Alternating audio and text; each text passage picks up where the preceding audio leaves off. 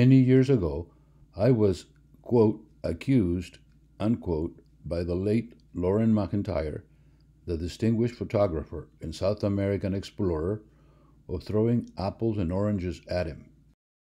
The issue had to do with a statement he made in a specialty magazine that the Amazon River did not have 1/5 of the world's water, that this number was more likely to be 1/10,000.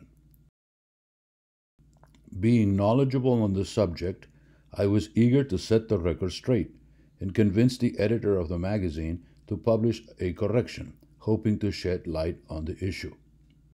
And so I did.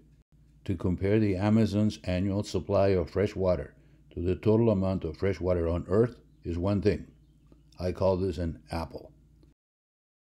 On the other hand, to compare the Amazon's annual supply of fresh water to the annual supply of fresh water that returns to the sea from the land, that is, the river runoff, is another thing. This I called an orange. McIntyre was referring to the apple, but when people talk about the Amazon's water, they are usually referring to the orange. In fact, my own calculations confirmed that the Amazon's runoff was about 1/6 of the world's total runoff.